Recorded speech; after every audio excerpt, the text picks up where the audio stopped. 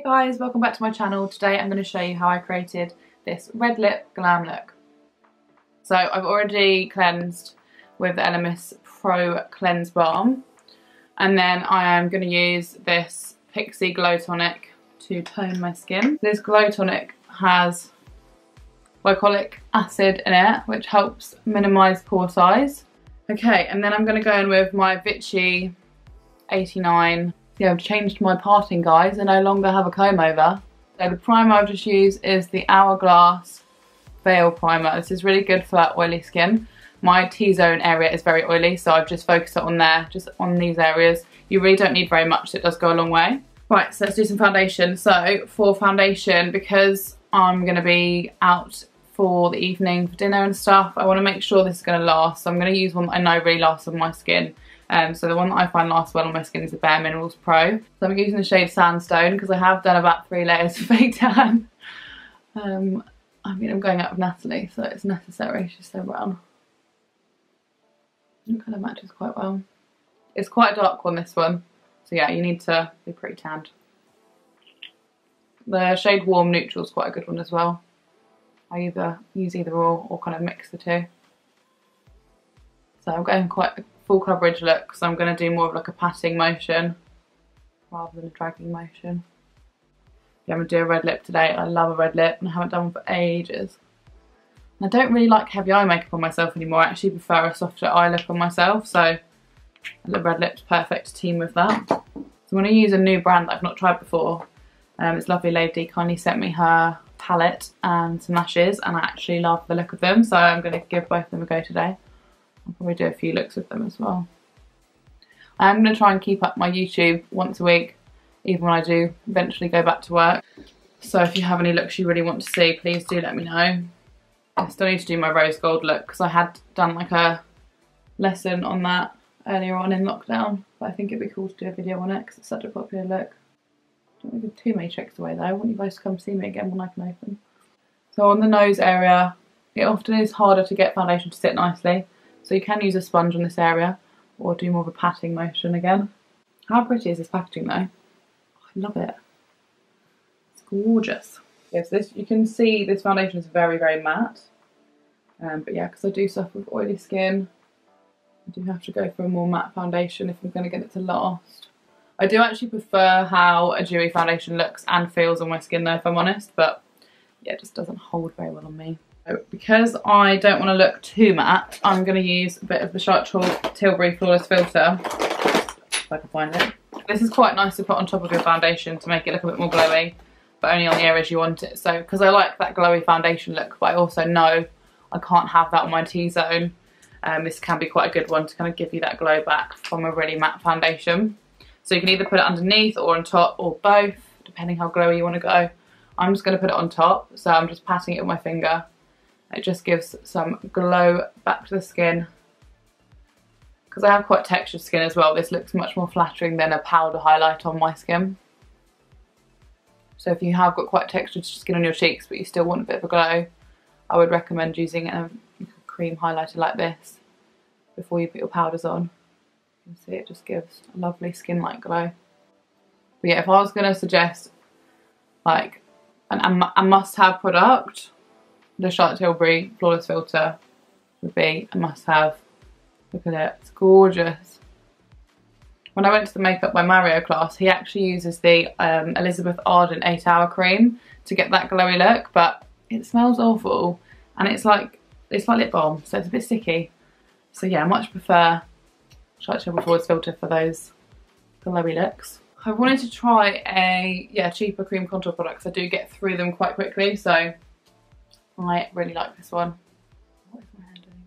So for anyone who doesn't cream contour, you need to, because it's game changing. So this is the shade F13. I got this one in F14. I haven't actually tried the F14, but I think that would still be quite a good colour as well. Ooh, I put a bit too much on my brush. I like to use a fluffy brush to do cream contour with, because then I can blend it as I go. I've probably put too much product on, but I'll still be able to blend that, it's okay.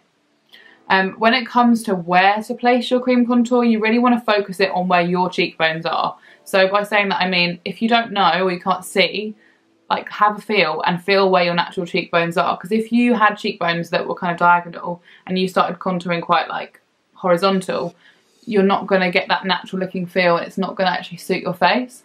And quite often that's what I do find people contour far too low and actually makes your face look chubbier. So make sure you're lifting your cheekbones, you're not making them look kind of saggy.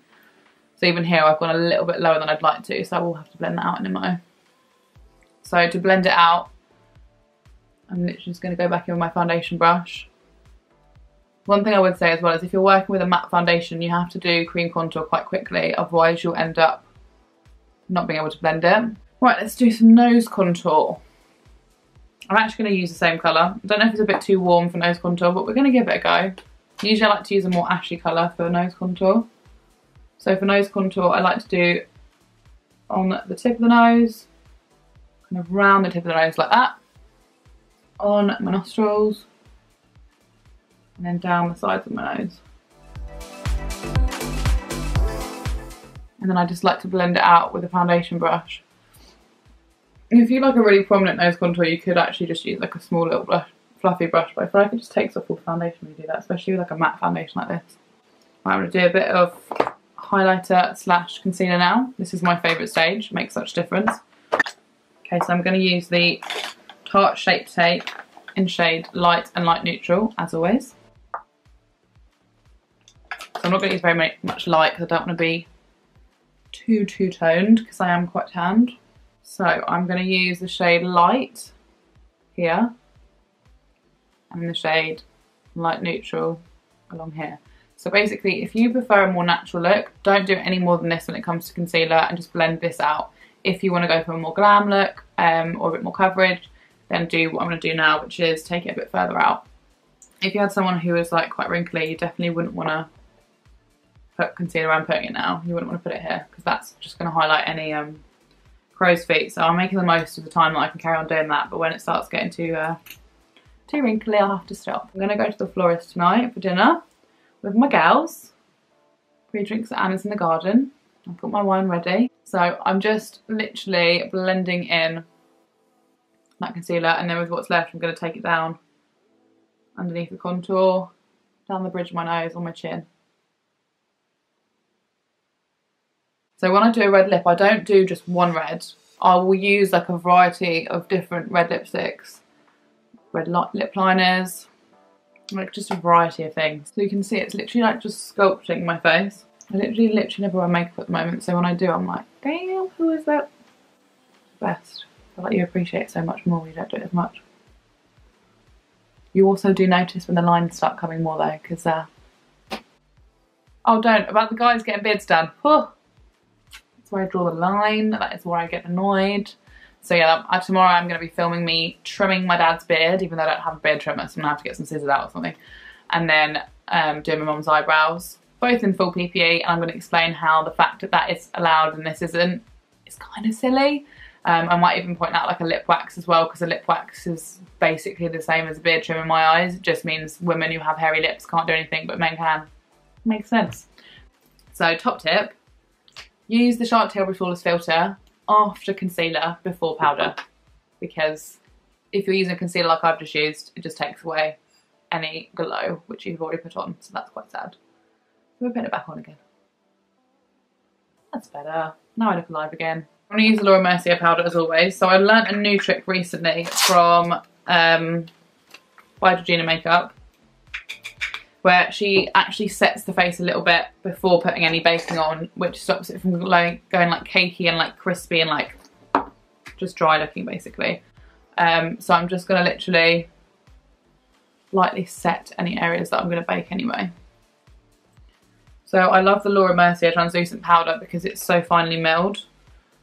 So it kind of airbrushes your skin. It's so nice. It's frustrating because I feel like for me, my favourite kind of makeup look is a really glowy look. I just can't. A glowy look just doesn't last on me. It's really sad. I'll just have to add some glow back in with highlighter later. So baking. I would avoid baking if you have any fine lines, or if your skin is dry, if you're probably over the age of, I'm not even going to say an age because a lot of people look great for their age, so we're not going to go for that. But just don't bake around this area if you have fine lines, because yeah, it's just going to highlight them. But I'm okay so far. It's okay. Just do a little bit here. So I'm baking down the sides of my nose.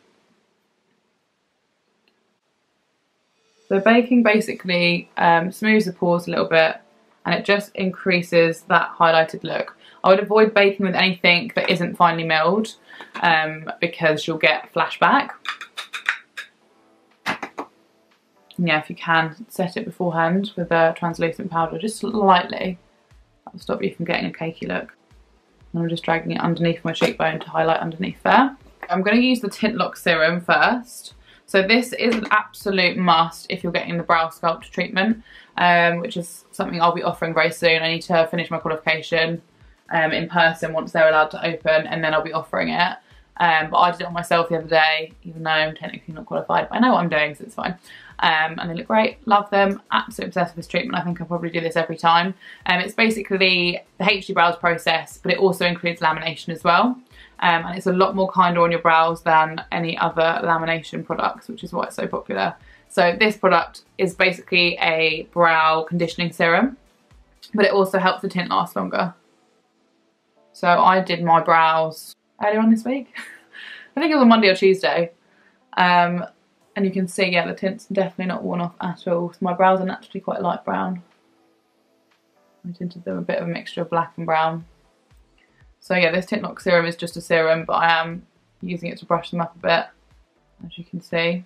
But as you can see, I'm not going to need too much makeup on them now because of the brow sculpt treatment, which is fab. So I'm going to use the HD Brows Colour Fix. So this is just going to add even more colour to the hairs and help them stay brushed up as well.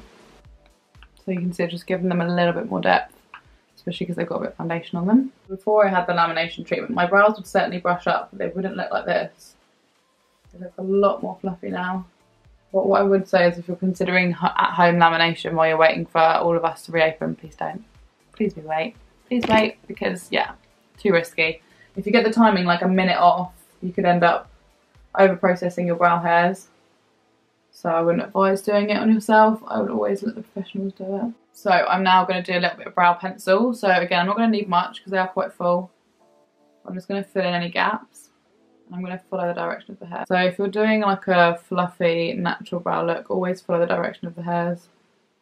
I didn't actually have to take like a whole extra row of hairs. That's the one thing I will say about the brow sculpt treatment. If you have really thin brows and you want them to look a lot fuller, the brow sculpt treatment will do that. Like my brows are really full and they looked huge when I finished, so I had to take like an extra row of hairs off, otherwise they'd look mental. So that's definitely a massive plus for it. So who's booked in for your nails or massage next week? I know I have. My best friend does amazing massages, so I'm absolutely dying to have a massage. My back is in bits.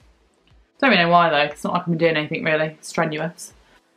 Although I feel like sitting on a laptop actually does kill your back because you're kind of like hunched. I have the worst posture as well. I really should wear like a waist trainer or something. So I'm just using the Tarte Shape tape again, just to kind of give definite shape there. I do love how effortless it is doing your brows once you've had the brow sculpt treatment, I have to say. So if you're doing this, I'd advise using a concealer brush that is flat and rounded. Like this. This is the Plouise Acid Rain brush. So for the eyes, I'm going to do quite an ashy brown look. That's kind of my favourite to do when I'm doing a red lip. That's why when I saw this new palette I got today, I thought that brown is literally the spot on brown that I want to use. I feel like a lot of palettes are lacking an ashy brown, so I'm really glad that that was included in it. So I've literally just carved out the brows and gone up to like where the crease of the eye is, and that's where I'm going to put an eye primer. So I'm just using the Spectrum A05 brush. I'm going to put some blush on, so I'm going to use the Becca Snapdragon blush. This is absolutely gorgeous. It's really bright, like a bright pink colour.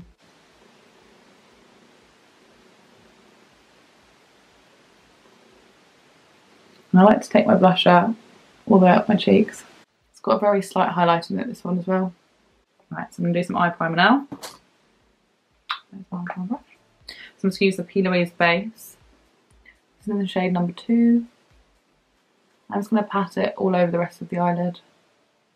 So I'm going to use this palette. This is the Bridal Box by Lordine Marie palette. I'm going to use this shade here which is a, oh, you can see my camera set up there, that's weird. This is the shade, it doesn't have a name, but it's like a ashy light brown. It's like the perfect brown for like a soft eye. So this is my first time using this palette, so I'm super excited. So far the pigment is amazing. Kind of reminds me a little bit of the Tarte Beauty palette that I've got. So I'd say this is like a neutral brown. I wouldn't say it's super ashy, but it's also not super warm, so it's the perfect brown for this sort of look. So I'm basically just building up the colour in the outer corner of my eye. Almost in a sideways V shape, like that. And then I'm blending it out. So the eye look I'm doing today is sort of soft because I'm going to do a red lip later. So I'm going to just do a kind of brown and gold. Nothing too fancy. So I also really like to take like a colour like this, especially when I'm taking it around the crease. I'm like doing small circles as I go with a really light touch, holding the brush really far down. Please excuse the state of my brush. My concealer's leaked in my makeup bag, so it's gone a bit crazy. So I'm just doing small circular motions, taking it around my crease, and then I'm taking it all the way around the front, and I'm taking it up into the brow here. You wouldn't be able to do this with like every colour, because obviously a blue would look a bit weird in that area, but when it's a brown, a light brown like this, it works perfectly because it ties the look together and brings the nose contour and the eye makeup together. And I think that's what I like really soft eye looks, because I can do that really easily with them. Yeah, so far so good. This palette is really pigmented. I feel like it's probably going to be one of my new favourites. This is like a kind of shadow colour I'd probably wear every day. £18. Well, that is a bargain. So I'm now taking the shadow out into the face a little bit. Again, because of the colour and the shade of it, you can really take it into the skin because it's not too dark. This is going to create that kind of fox eye look a little bit as well. And it's going to enhance those temples slightly, which will lift your cheekbones more. Do you see what I mean? Because here, the eye makeup and the face aren't like connected. It doesn't look as nice, whereas this one, you know, cheekbones popping. But you have to make sure you're doing a really light touch when you're taking it out this far, because otherwise you might end up with lines. So I'm just going to do a really thin layer of that Plouise base. Not very much on there, but just something to make it a little bit stickier. I'm just going in with the same colour, this one here. I basically use the same brush and I just press on it. So by taking the eyeshadow underneath, it's going to open your eyes up. I know a lot of people that don't do this, and I really don't understand. I do not understand. It makes such a difference. So I've taken it underneath, blend it all out. I'm going to go with a slightly darker brown shade, I think. So I'm just going to use the Stacey Marie XL Carnival palette. I'm just using this dark brown here. So you just want like an ashy dark brown. So normally I do actually go in with the darkest colour first. So this isn't going to be that strong, but because I'm doing a soft look, it doesn't matter too much. So yeah, if you're ever going to darken an area of the eyeshadow, the top lash line on the outer corner and the outer edge of the crease is the best place to do.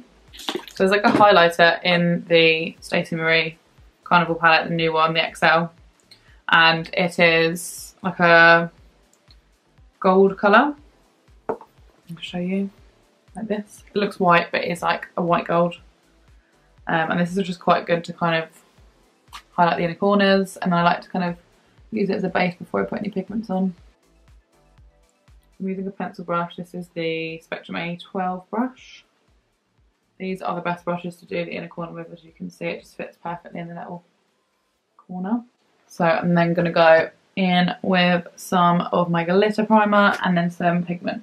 This is the best product you can possibly use when you're doing eye makeup, because it literally makes the eyes so sticky so that you can put your glitter on, sorry. So I'm just going to put a little bit on a flat brush and pat it all over this front part of the lid.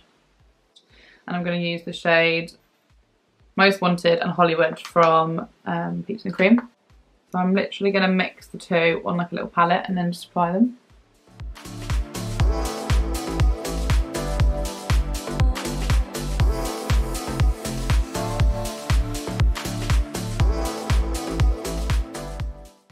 So I'm going to blend it out with one of the colours in this palette now.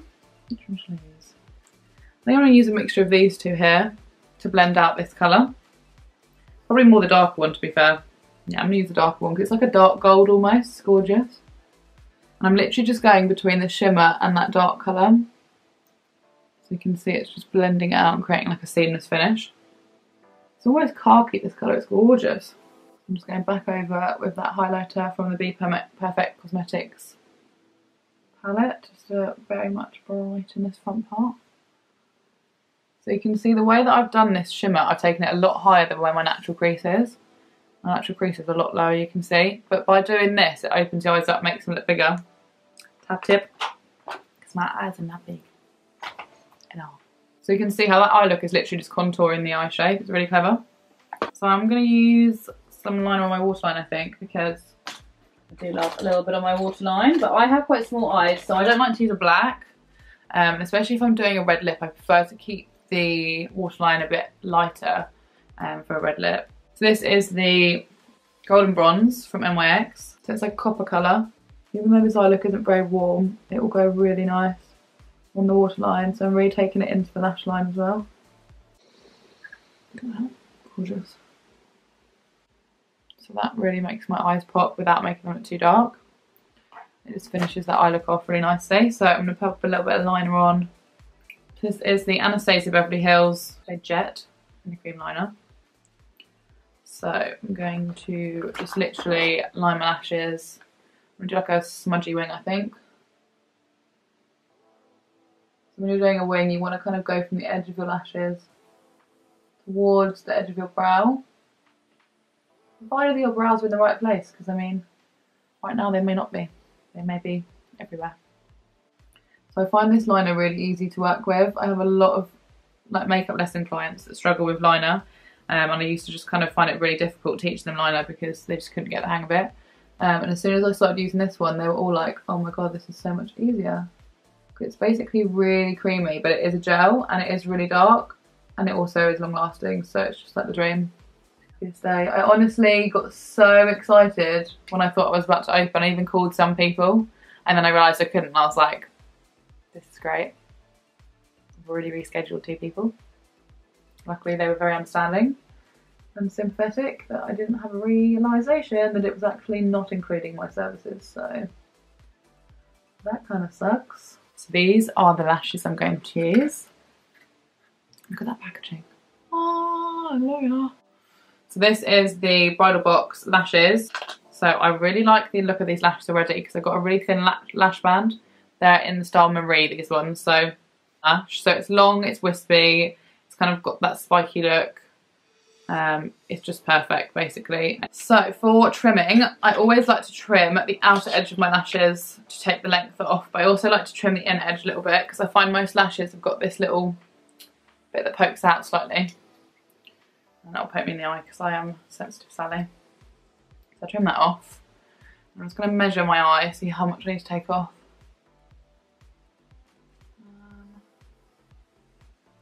I reckon, no, maybe like one little bit. This is the one thing I actually like about not having lash extensions, being able to wear strips. So I'm just going to put some glue on these lashes. So I'm using the Tarte Lashes glue as always. I have to say, I am really fussy when it comes to lashes. And I only really like the Doll Beauty ones, so I am amazed I actually like these a lot. So I feel like I could be swapping over, you never know. I am sick of Doll Beauty lashes being out of stock, if I'm honest, so it'd be nice to try a new brand. Look at those lashes. They are unreal. Super comfortable as well, I have to say. It's as easy as that. They've got like a little bit of a wing to them, which I quite like. That just completes the look, doesn't it? Because I'm doing a red lip, I'm going to go with a red liner. I don't really actually bother too much with lip liner when I'm doing a red lip because most of it I kind of make it perfect with the lipstick itself. I feel like my natural lashes need to merge with these. They're kind of poking in the wrong direction, can you not?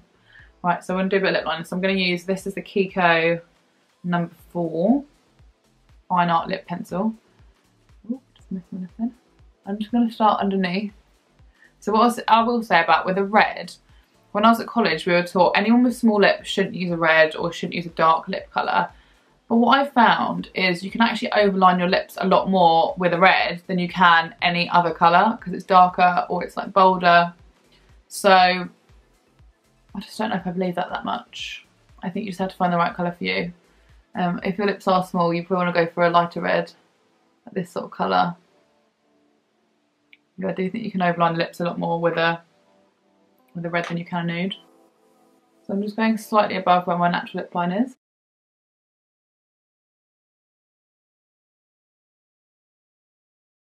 I use a darker lipstick to make it a bit more ombre. I'm actually going to try a little bit of this really dark red. This is the Studded Kiss from MAC. I'm using a hard angle brush. Usually just have one brush that you use for red lipsticks because it does kind of stain them. I'm basically just going to go over where I just did that lip liner. It's going to look very dark, but the lip I'm actually going to do is quite light, but I'm doing like an ombre effect, so I want to use this darker one first. It's almost like a dark brownie red. And then I'm just going to do the same on the top. So by using a hard angle brush, you can get more of like a crisp edge. So I am taking the lips again higher than they are naturally, so I like a nice big juicy red lip. But if you are going to overline your lips, just make sure you're keeping it in a straight line, you're not kind of making it round. Unless you want to look like Betty Boop. A lot of people are so scared to wear a red though, so if you are, I would try like a coppery, orangey red or a pinky red before you try a dark red, because that can be a bit scary. I think I'm happy with that. I am going to go around the edges with some concealer as well. But I'm going to go in with, which one is it? Relentlessly Red. This is a gorgeous red. It's like a pinky red.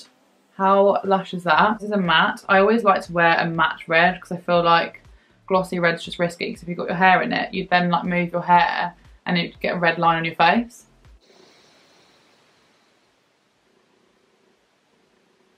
The right kind of reds can make your teeth look really white, but some reds can also make them look yellow as anything, so be careful with that. So you can see how like that's got like an ombre look now. It's so lush. And then when you're topping up, you only need to use one. I would just use the lighter one to top up. I wouldn't bother bringing the, probably bring the dark one just in case, but I wouldn't use the dark one much because you don't need to. To blend the ombre, it's quite good just to kind of do that. I'm just going to clean up the edges now. So whenever I do a red lip, I like to use concealer to make the edges really crisp, because I feel like, I don't know, I don't like it when the lipstick's not just perfect around the edges, and it just makes it look so much nicer. So if you aren't someone who's got a steady hand like me, this is a good trick. So you can either use the foundation that you use, or you can use some concealer. Okay, so now I'm going to use a concealer brush and just clean up the edges of that red.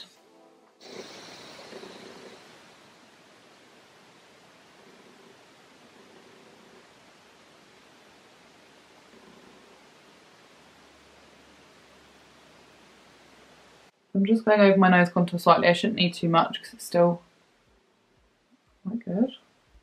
Put some highlighter on. I'm just going to use the Doll Beauty Pretty Little Glow. Onto the nice one. This is the PC17 brush from Peaches and Cream.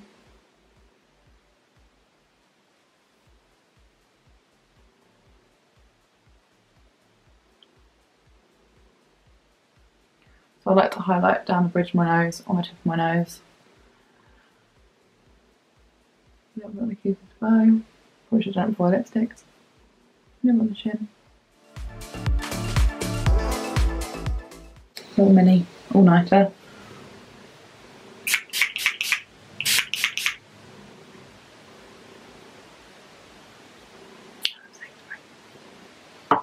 There you go. Finished look, red lip with a soft eye. I hope you guys enjoyed today's tutorial, and make sure you subscribe and leave me a comment.